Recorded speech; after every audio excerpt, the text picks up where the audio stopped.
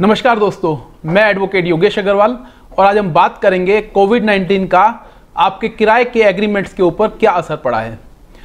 आज की डेट में कोविड-19 के बाद किराएदारों और मकान मालिकों के बीच में बहुत खींचतान चल रही है।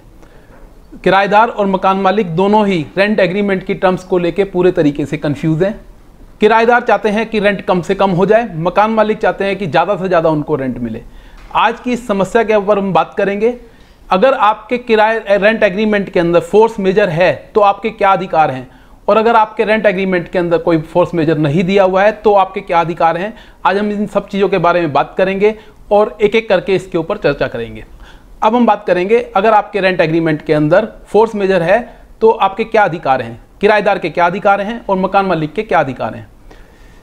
फोर्स मेजर एग्रीमेंट में होता है तो ये section 32 of Indian contract act से अट्रैक्ट होता है, और जिसके अनुसार अगर आपके एग्रीमेंट के अंदर फोर्स मेजर है और उसके अंदर ऐसी कोई क्लोज डले हुए हैं जिसके अंदर ये लिखा हुआ है कि आप अपने रेंट को ऐसी कंडीशन आने पर कम करा सकते हैं या फिर रेंट को पूरे तरीके से ख़त्म कर सकते हैं, तो ऐसे कंडीशन के अंदर किराएदार इस पर्टिकुलर एग्रीमेंट को लेकर के अपने रेंट को कम करा सकता है और चाहे तो वो प्रोमाइसिस को सरेंडर भी कर सकता है।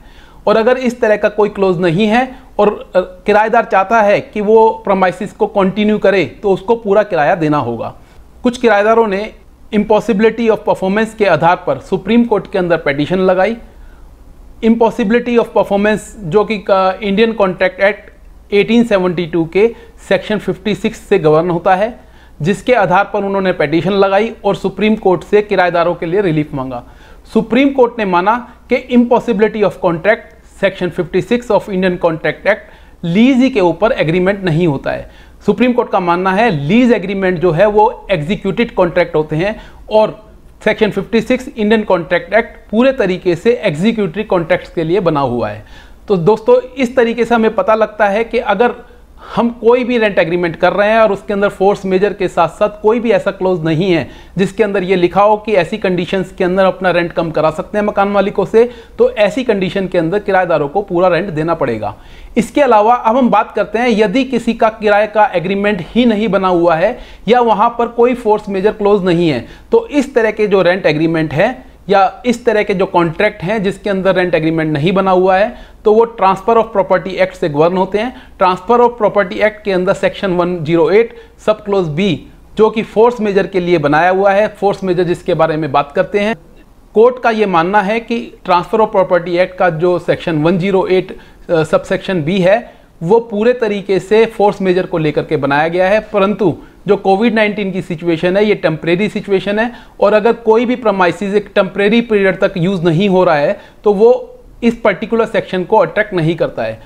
दिल्ली हाई कोर्ट का मानना है कि यदि आप कोविड-19 के चलते कुछ समय से अपने प्रोमाइसिस को यूज़ नहीं कर पा रहे हैं तो आप उसके अंदर फोर्स मेजर को एप्लीकेबल नहीं करा सकते हैं।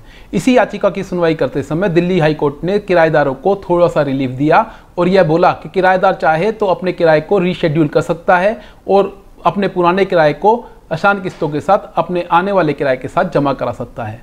तो दोस्तों, आज हमने बात करी कि अगर आपके एग्रीमेंट के अंदर फोर्स मेजर है या आपके एग्रीमेंट में फोर्स मेजर नहीं है तो किराएदार और मकान मालिक के क्या अधिकार हैं।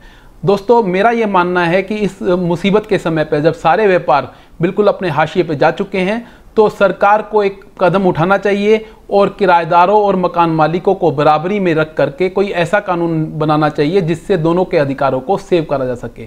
तो आपका इस बारे में क्या विचार है मेरे को कमेंट बॉक्स में लिखिए, और आपको इस वीडियो से रिलेटेड कोई भी क्वेश्चन हो तो मेरे को आप कमेंट नीचे दिए हुए कमेंट बॉक्स में लिखिए। मैं आपको जल्दी से जल्दी आपके सवालों का जवाब देने की कोशिश करूँगा। धन्यवाद।